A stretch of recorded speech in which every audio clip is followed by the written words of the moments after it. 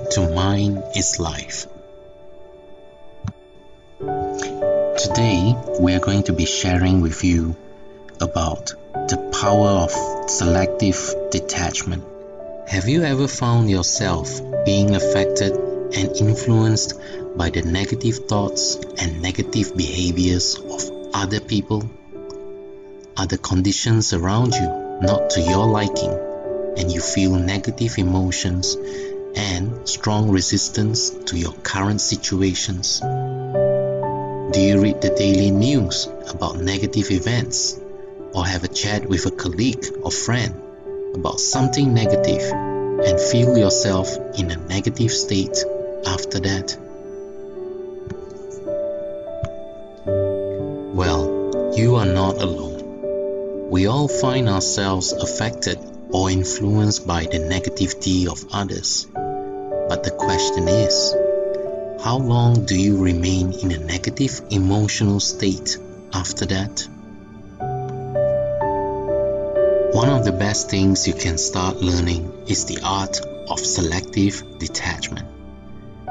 By selective detachment, we mean emotionally detaching yourself from situations around you, especially the negative ones.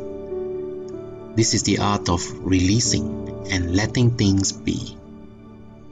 Some people say detachment means you have no ideals or goals or aims in life. That is far from the truth. You can practice a form of selective detachment, and it will help you to have your goals firmly in your mind. In fact, your daily practice of detachment will help you achieve your desires faster than if you don't practice it. By emotionally detaching yourself from the negative talk, negative people, and negative events around you, you are choosing to deliberately maintain your emotional vibration in the positive state. What detachment does is to help you avoid any emotional reaction to negative things that you hear or encounter. It is a form of mindfulness where you constantly choose only positive reaction or no reaction. In the real world, most people tend to focus more time on the negatives. They think that by focusing on problems and what's wrong is the way to hopefully resolve the problem. But in reality, the more they try to resist and fight the negative events and thoughts, the more they are focusing on the negative and feeling negative. They are attracting more of it by the universal law of attraction. Now, let us try a better way, since we understand the law of attraction. We can listen to other people blame, judge, and complain about everything under the sun, but we choose to inwardly detach mentally and emotionally from being influenced or affected by their negative thoughts. And what if you could do this your entire day, every day, for 3 weeks in your daily life? Imagine 21 days of non-emotional reaction to negative events and behaviors around you. If you could do that, you are conditioning a new empowering habit in your subconscious mind. One of the most important and basic things we have to remember when we want to be masters of our own fate is this: we must deliberately and carefully choose our thoughts and emotions. The causation of our thoughts are not events and people outside of us, but it is our mental and emotional response within to things happening outside of us.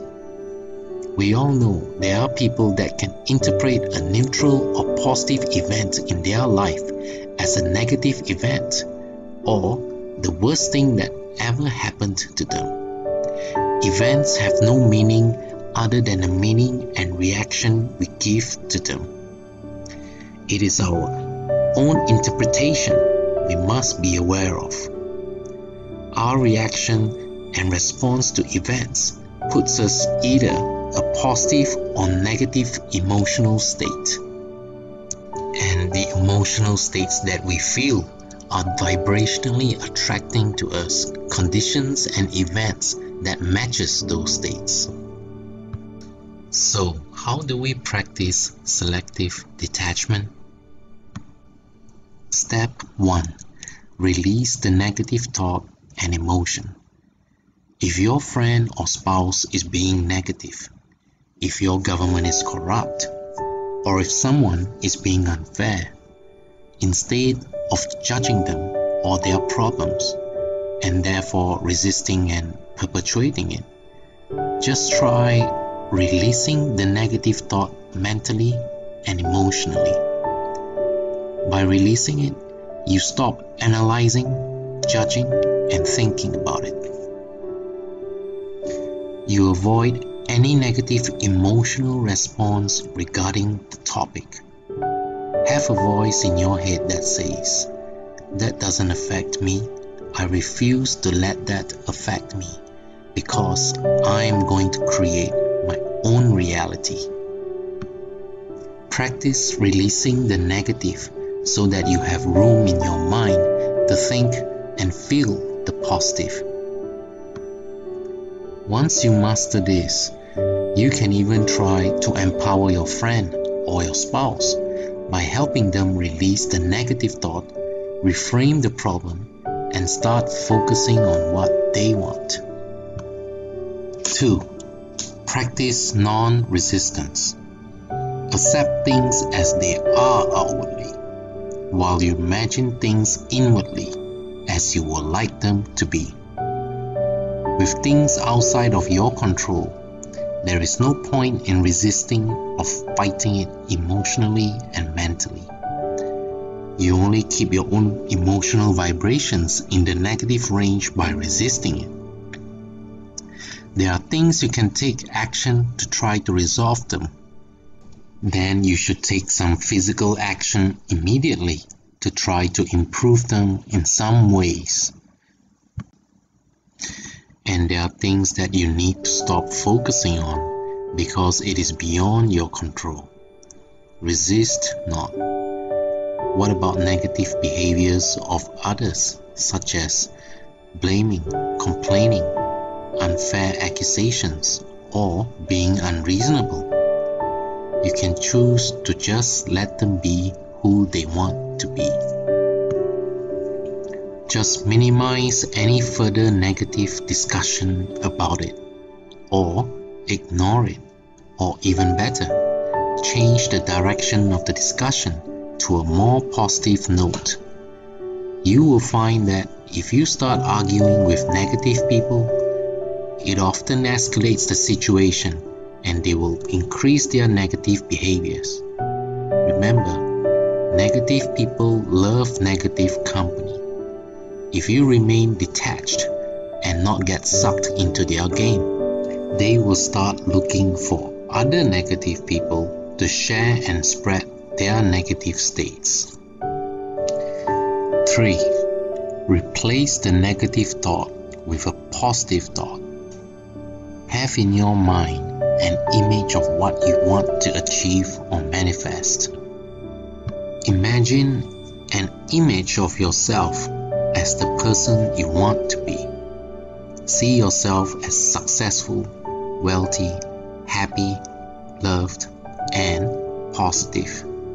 See yourself driving your ideal car, getting your desired level of income, or living in your ideal home. That is your target outcome picture in your mind. You must have this in your mind to remind you of your goal anytime you need it. If not, you will be easily swayed by the negative events and people around you, or you will drift without an aim. This picture will serve as an anchor in your mind to that desired reality. Daily imagine it. More importantly, You need to imagine this ideal picture in your mind when the world tests you with negative events and negative people. This mental image is your mental anchor of who you want to be, a person vibrating with positive thoughts and emotions that attracts happiness and success. The more you shape that picture every day, it is going to become easier and easier to bring it up in your mind. Soon, you'll be able to see it clearly. This picture will become useful to carry you through the ups and downs in your life. You may have rainy days, but recalling this picture in your mind will anchor you to the positive state and future reality that you are shaping and attracting in your mind. The ultimate purpose of practicing selective detachment is this: liberate yourself from negative states. Start controlling your thoughts to design your life, instead of letting yourself be swayed by the events and people around you. Creating a positive life and positive influence starts with you. Affirm to yourself frequently: I am the center of positive thoughts and empowering thoughts.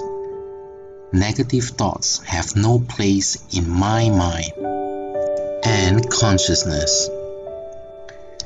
Listen to this video frequently to remind yourself about the power of selective detachment.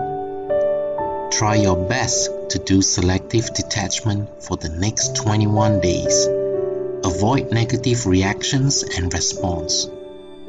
You will find the more you use it, the easier and more natural it is to remain in a positive state. If you like this video, please like and press subscribe and turn on the notification button for more new videos.